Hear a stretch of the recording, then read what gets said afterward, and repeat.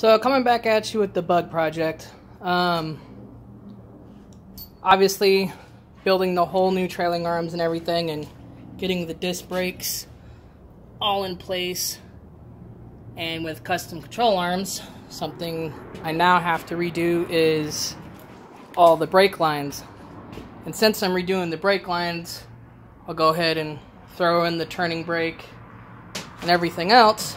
But something no one ever goes over is nylon brake kits, which, this stuff. Everybody hears, oh no, it's a plastic fucking brake line and we're gonna crash and die. Well, a lot of the race cars use it. A lot of IMCA dirt track cars and everything else use it. A lot of rock crawlers. So today's video is just gonna go over durability, just to kind of go over and show you, and it's gonna go over probably in the next video of actually running everything through the bug to the point where it's not going to chafe and it's not going to come apart for any reason, and just, you know, plumbing the brake system, really. So just to give you an idea of how strong this stuff is, this isn't your typical oil pressure line gauge. Like, this stuff, you could do whatever you want to it, really. And nothing, like, doesn't even really bend in half. It's supposed to be 1900 psi bursting pressure, and that's it. That's, it's higher than that, but that's at extreme, I guess, from what they're saying.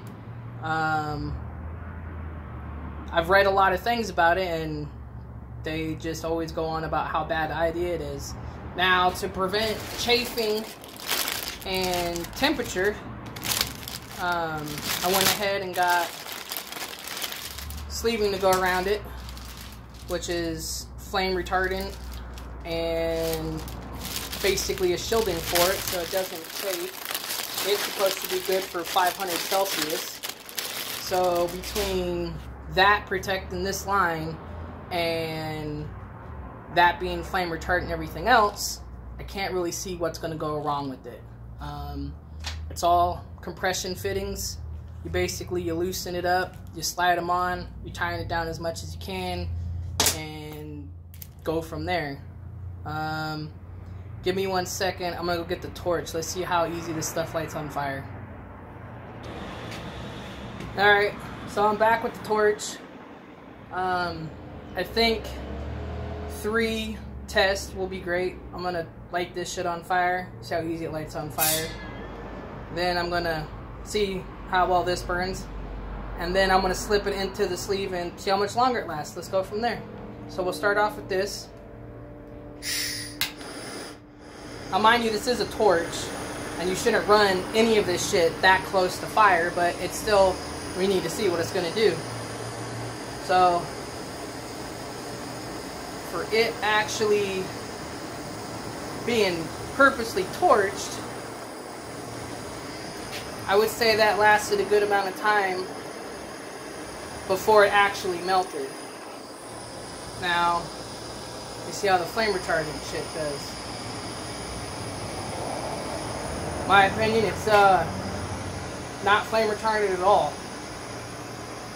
So, putting those two together, that's, I don't know.